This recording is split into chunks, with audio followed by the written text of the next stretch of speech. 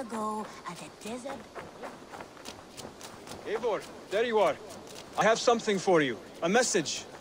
Quite strange.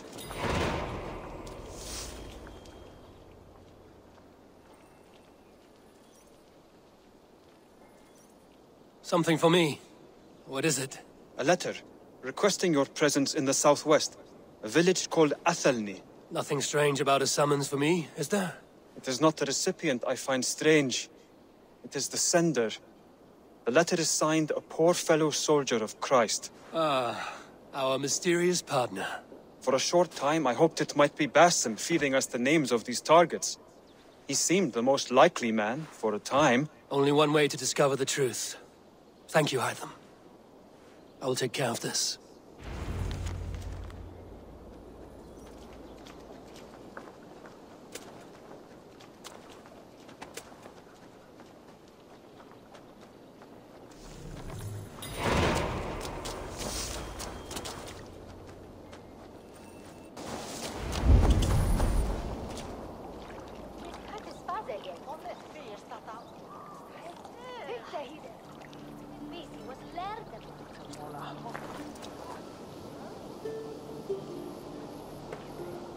All right there?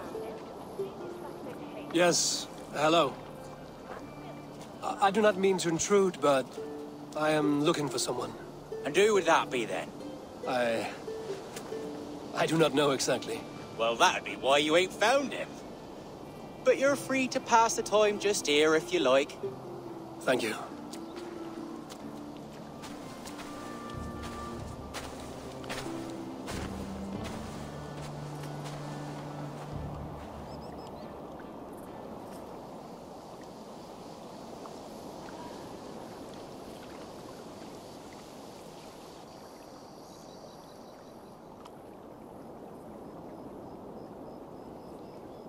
These are soul cakes, love. Do you know soul cakes? I do. I enjoy them. They're small things, size of a lumpy fist, so they'll bake fast. Keep your eyes sharp.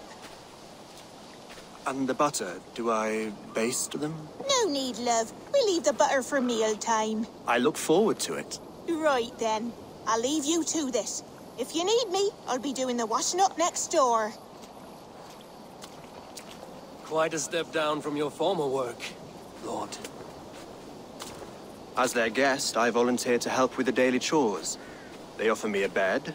I tend the cakes. Do they not feel strange giving orders to their king? Or do they know? That knowledge would benefit no one. I read your message. You went through a great deal of trouble to obscure yourself as this poor soldier of Christ. As I remember, you even sent yourself one of these letters in Winchester. A clever touch. The Order wanted me dead.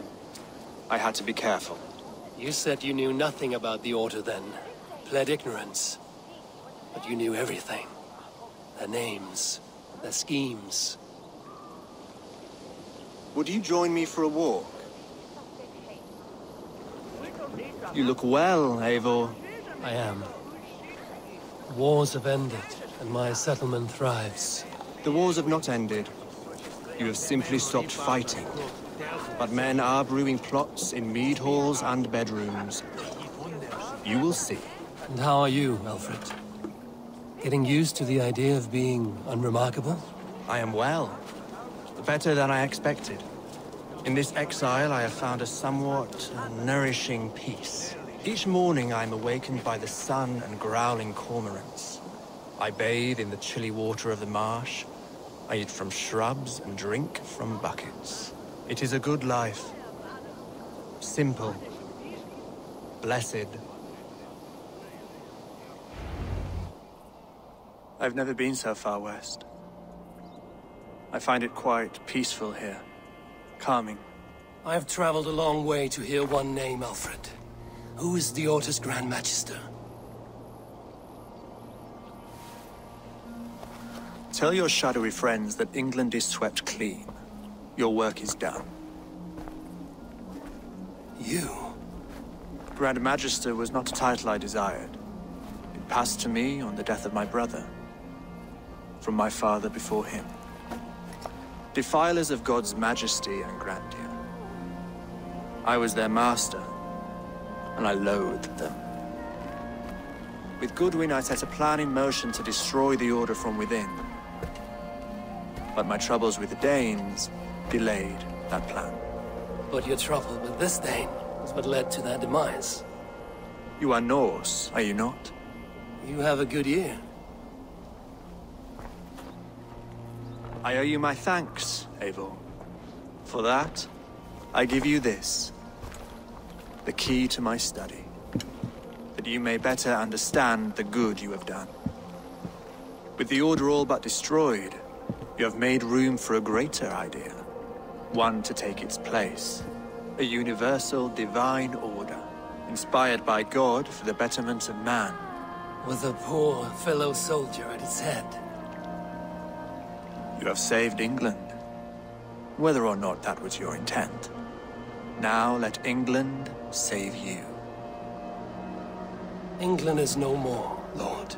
You are the last of her kings, and yet you have no kingdom. Look around you. God's works are wondrous. They cannot be ignored, nor resisted. In time, all those who accept God will flourish, and all those who defy him will fall away. Should you remain in England, you too will one day be her subject. Oh, bloody crumbs! The cakes are burnt! Where is that man? Young man, where have you gone? Damn. That may have earned me a night of washing linens. I do not know if we shall meet again, Eivor. God willing we will. As one lord to another, perhaps. I'm coming, my lady. I'm here.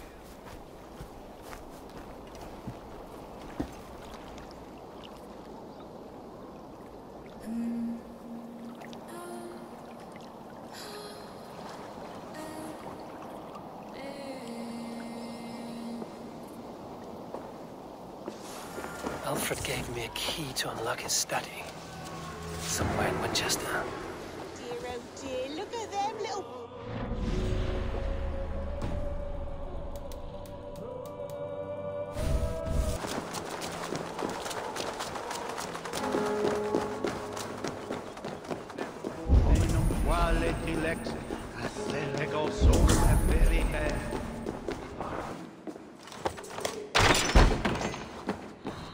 This is it, Alfred's study.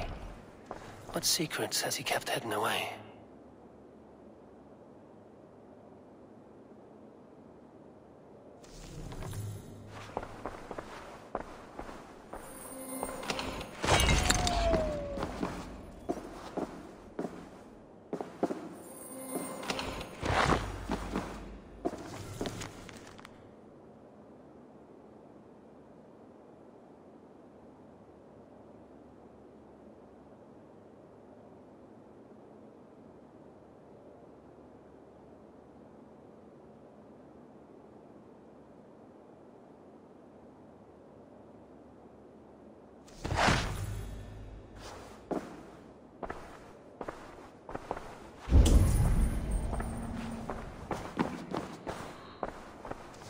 Rantings and ravings not unlike full-case illusions.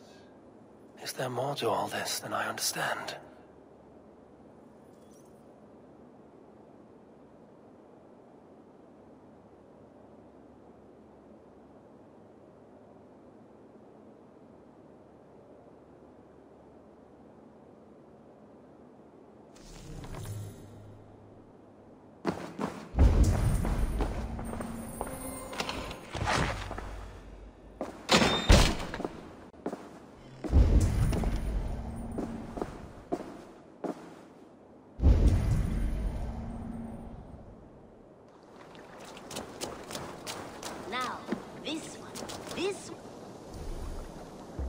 One begins a long time ago at a desert oasis, far away.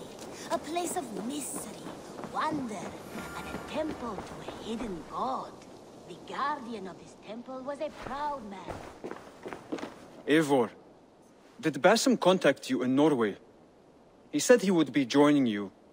Yet here you are, and I have no word from him. Hytham, this will be hard to hear, but Basim attacked us in Norway.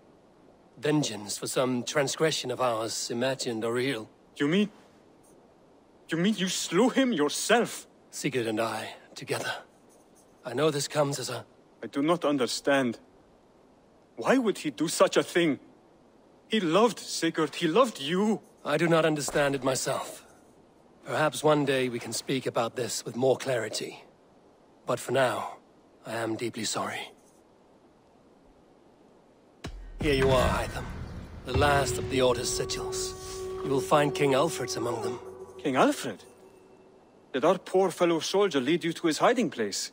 He did, for they were one and the same. Our poor fellow soldier of Christ was the Grand Magister of the Order of the Ancients. He turned on his own order. Fascinating. Not turned so much as trampled. His devotion to Christ and what he calls a universal order set him against them from the start. With all sincerity, he loathed the title and the duty he had inherited, and wished them destroyed. Wonderful. With his abdication, the last stronghold of the Order has been dismantled. All that remain are scraps here and there. And you, Eivor. Now that you have seen our enemy, and you understand our cause, I wonder if you would join us. Become a hidden one. Was this your ultimate goal, Îeðvor? A trial by fire? It is a kind offer, but I do not believe we fight for quite the same cause. Your creed demands that you keep your triumphs hidden. I prefer my glory to be in plain view for all to see. If I taught you our creed, if you spent time with it, it could open your mind to another view. Another view is always welcome. But to live without celebrating one's glory and honor and achievements is not a life for me. But know this. I would give my life in a moment for those I love and who love me in return. All here. Including you, my friend. I understand you well, Eivor. Very well indeed.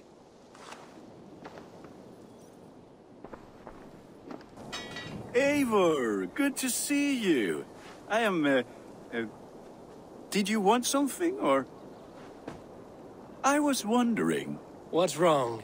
Bridget and I were thinking, with everything calming down the way it has, maybe you could find a spare moment and...